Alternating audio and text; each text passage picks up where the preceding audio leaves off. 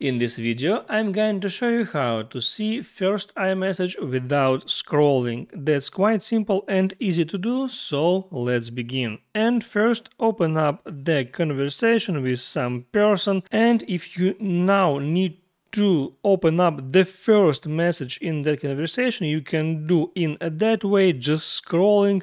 But if that conversation is quite big, it can take you a lot of time. So let me show you how to do it in the better way. So one thing you're gonna do, you need to tap there on status bar at the right or here at the left, so on battery or on time, to go to the first message in that conversation. You may do it for some times, because now you see that conversation history is being uploaded right now, but it easier way than scrolling down like that. So thanks for watching, hit the like button and don't forget to subscribe.